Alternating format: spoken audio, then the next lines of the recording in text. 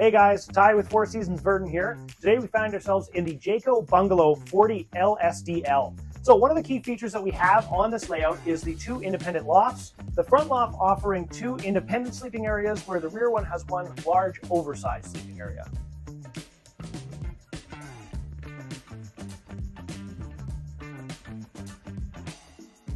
In the rear bathroom here, we have a very large oversized storage area with washer and dryer prep behind that door.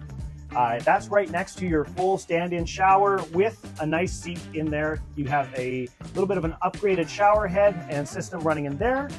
Next to that, we have a beautiful vanity with a very large mirror with backlighting. All of the large windows that we have in here gaining a ton of natural light. You're thinking, oh, maybe it's a little bit too bright. No, all these top windows that we have up here are actually controlled independently on a blackout roller shade. The controls you can find just right over here, as you can see here. One excellent feature that we do have in here, of course, is the interior speakers and outdoor speakers running on independent zones. They're easily adapted to Bluetooth that you can see right here. You can fire it up, do all the controls from your phone, volume, music, everything done right through there. The kitchen in the bungalows is the residential style appliances, giving it a very at-home feel.